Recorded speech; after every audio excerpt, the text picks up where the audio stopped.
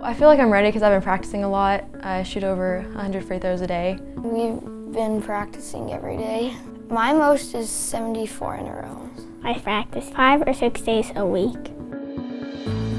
The Hoop Shoot is a great youth program where kids 8 to 13 get to compete in a free throw contest. You know, free throw shooting, it's a level playing field. So you don't necessarily have to be the biggest or the strongest or the fastest athlete on the court to excel at free throws. You just need to be willing to put in the time it takes to master the shot. I feel it teaches them several things. First thing is hard work. Sometimes I get really lazy and I just don't feel like practicing, but I still practice. I still have to practice even if I don't want to. And it helps them in other things like in school, where they have to, have to be prepared and study, and they know that if they want to do well, they have to practice and prepare for it. Well, the thing I like about what Cole's done with his Elks Hoop Shoot is it's been Cole.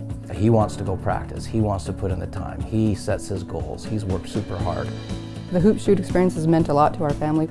3 kids, and all 3 of them have been to the Hoop Shoot. It's hard to sit and count. The opportunity that we have to spend time, first of all, together with my son and myself. A dad, a boy, and his ball. Good family bonding. We always go to the gym together. We always practice together.